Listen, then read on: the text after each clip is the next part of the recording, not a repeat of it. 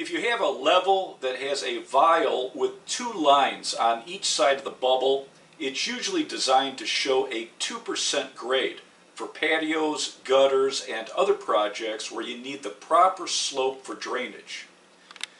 When the bubble in the vial touches the outside line, it is at a 2% grade with this level. Vials with three lines on each side of the bubble usually show 1% and a 2% grade.